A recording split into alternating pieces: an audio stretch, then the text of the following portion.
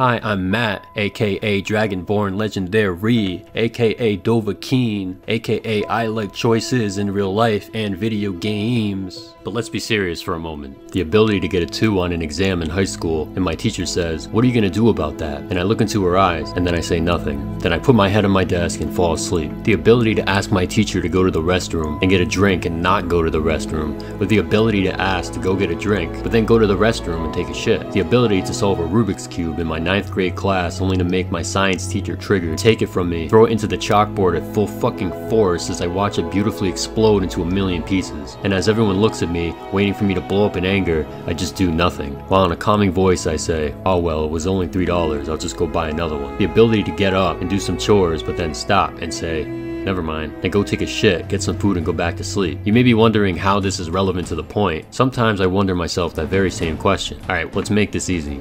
Games with dynamic choices that truly impact your course in the game include, but are not limited to, Mass Effect, Witcher, Elder Scrolls, Fallout, Deus Ex, and have a good blend of action, good story choices, and mechanics. Here's some that may not have both sides of the coin, but still do the job. Any Tale by Telltale Games. I remember I played Walking Dead by Telltale without having watched any of the Walking Dead prior. This game has everything a gamer can dream about, making as many choices as they want with various results. This game may not have the best controls and game mechanics, but it very well does the craziest shit in terms of dynamic choices for a video game. You have to shoot me, honey. Lee, no. It's okay. It's okay. Clem, I was standing over Doc holding that gun. It was so hard. I'm sorry you're in that position now. I'd give anything for you not to be.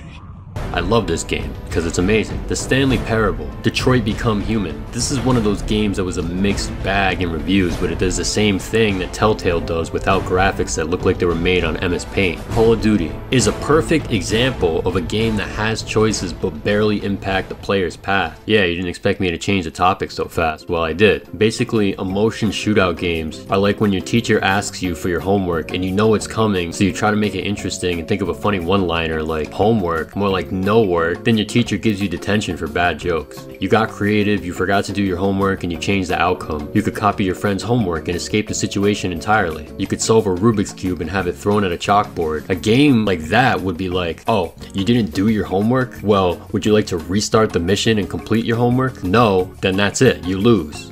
A lot of games focus on player endings and not making paths vastly change on game experience. You can choose whatever boring ass ending you want, some minor path variations which are essentially the same because the world usually doesn't even change in the game afterward, or they just make you restart the mission until you pick the preferred option. So here's where I'm gonna drop a load. Why are story heavy games with poor game mechanics the only ones I mentioned besides the top 6 I listed? I think there's a trend going on where people think all the good choice oriented games need to have cinematic boring game mechanics compared to the more action type story games because their ideas are too much to handle. Bro, these nuts are too much to handle, but I handle them anyway because I have to. I want to have a quality experience when I use the restroom. I don't just say, "Oh well, it's gonna ruin the experience of my day, so I'm not gonna take a shit." This is what I'm talking about in AAA games where they can create multiple endings to induce the feeling that there's some game-changing mechanic or choice you're about to make, but really you're just distracting from the fact those choices are really just one-trick ponies and lead to no impact at the end of the game. Some developers just insert these half-assed choice deviations that lead to nowhere, then go, "Well, we know what's best for you." Like,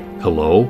Are you my teacher now? Are we in a Rubik's Cube class again? Stop telling me what I should do. These games tell you when to shit and where. Like, they're trying to save me time, and really at the end of the day it just gives them a mixed bag. Yeah, you can change the formula and shit some other time, but guess what? If you do, you die. That's what happens. You wanna leave Batman under some rubble while playing as Catwoman and go take a shit or take a nap? He dies. In the game ends. The creativeness of the ending is cool in that scenario, like it's a little Easter egg, I'll give it that. But you just make me want more. A new hope just becomes a false hope. These developers are like, "Okay, here's the dialogue. John goes, 'Yo, you like nuts?' The player should say, 'Yeah,' and then he gives you some nuts. But here's the other option. 'No, I don't like nuts.' And just to make you feel like there's another option, we'll just put that there, but really, he's just gonna give you nuts anyway. How about I wanna say, 'No, I don't like nuts,' and then he kicks me in the nuts, and he says, 'Yeah, you like nuts? You like nuts now, dumbass?' It would be well worth thinking outside the box because it changes everything, and now you have to live without raising children for the rest of the game, which changes the experience. Now that we're talking about consistency and choices, here's the beef that I have with GTA 5 that seems to exist exists in every single Rockstar game. The instant you lay hands on a person, run them over, even if it's in the middle of the desert with no one to witness it, in camouflage, in a soundproof room underground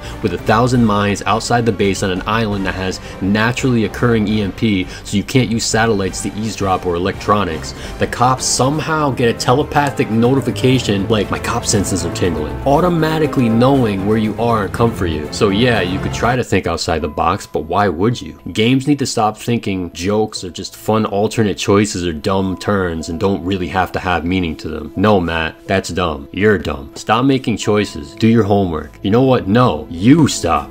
Look, Red Dead Redemption 2 is newer than GTA 5 and it still suffers the same issues. How in the heck could a cop possibly know if you stomp someone out in the middle of the woods? You know what? Let's give them the benefit of the doubt. So let's say I bring a cop out for a picnic with some random ass guy that I want to stomp out so the cop can witness it. Then I stomp him out too. Instantly, I could get a wanted level. How the heck does that even happen? The cop didn't even have time to call anybody. And let's say I didn't stomp his ass out. He can't even call, first of all. This is an old Western game. There's no cell phones. Hello? Hello? Is anybody there? No, there isn't. Right, Rockstar? Right? You see what I'm trying to get at here? Options don't need to make sense, only the results do, without breaking the immersion of the setting and time and space. I've seen some kid driving around in circles on a moped in real life, in a parking lot in real life, and I was like, what is he even doing in real life? This makes zero sense. But you know what? He might become better at driving that moped, thus helping him ride safer, where in an alternate universe he crashes his moped where a guy helps him and tricks him into going on a picnic with some crazy guy. But now that he's good at riding a moped, he can dodge him and survive. The results show. That's what video games are for, to explore as many cool options that can change the world path. Imagine if some leader of a town was like, Please, help us kill this dragon. I'm just the guy with the crown. Oh no, it's coming for the town. So you head over, see where it's attacking, and you see it attacking some guards and you say, yeah, fuck that, that's actually a dragon. So you let all the guards die and then head back to the town to see what happens, and he just defaults back to the original context like nothing ever happened. Like, hey, welcome to Whiterun. Almost makes you wish for a nuclear winter. Like, that would just take me right out of the game. Or imagine if you didn't kill the dragon, the game just ended, or loads to a checkpoint every single time, like you didn't make the right choice. Make the right choice right now. Luckily, if you don't save his soldiers and you run away and then talk to the Jarl of Whiterun, he actually gets mad at you, which is how it should be in most games. Yeah, I'm talking up Skyrim a bit, and yeah, there's plenty unrealistic glitches to talk about with Bethesda recently, but that's not the point here. In Fallout New Vegas, they had major factions, minor factions, Vegas strip factions, and a bunch of other random factions, strip clubs, which is not relevant, but that's cool too, so that's why I mentioned it. Where if you choose to do something one person chose as wrong or not the norm, it would evoke a reaction to another faction, possibly executing multiple actions. It even rhymes. There's one mission you could save a huge lost town of ghouls that are friendly, but you could be a complete asshole like, yeah, fuck these guys, and just let them all die. In the DLC Dead Money, you could talk to a super mutant who has multiple personality disorder, and he talks to himself kind of like me. You can change which personality comes out of him by using a mixtape that triggers the switch. You can get him as a follower and gain different perks or advantages just based on the path you choose. Fallout 3, blowing up Megaton, which I never did myself, but that's a small example of something you can do that's not of the norm and causes controversy among the Fallout community in real life and the actual game world like it should. So developers, I'm not sure what my point is here, but next time, use common sense when putting choices in games, because I clearly have common sense, and they do tingle now and then, but when they do, it's within the limits of time and space. And time and space is what matters at the end of the day. Imagine if we didn't have time and space. People would be flying off in like different directions. No, we don't want that. Thank you.